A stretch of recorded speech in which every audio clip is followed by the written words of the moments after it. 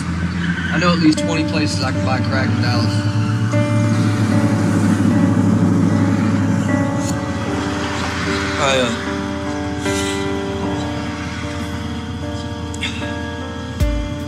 Then I walked from Harry Hines to Lover's Lane to go work for my dad to try to make some money. I was hoping he'd let me come over this weekend or something so I could be with my family.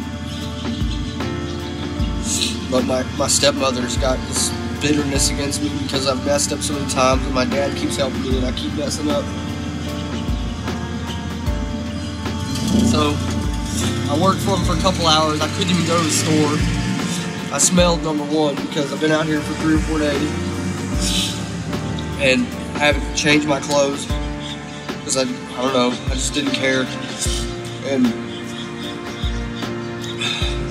he let me work for him and I worked. You know, I really worked and I made some money and I was gonna do the right thing, and then I just folded. I don't know, it's like every time I got money, I just don't know what else to do with it. It's like I don't have any other options. Nothing else makes sense because, I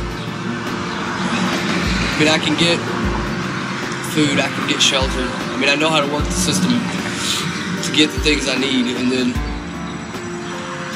I don't know, I need to change inwardly. I need to change my desires. I have to want something else. I don't know why I have to keep going through this. I don't know what God's purpose is for this, but I just hope it's all worth it in the end.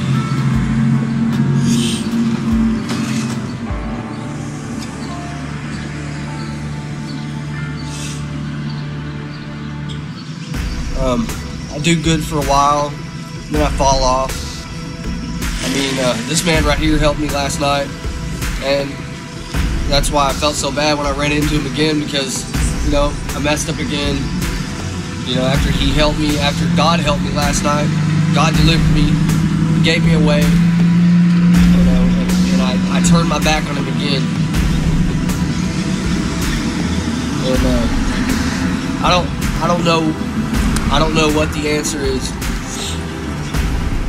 to the problem, but I know that more people need to care, and if there is an answer, it's got to be God, because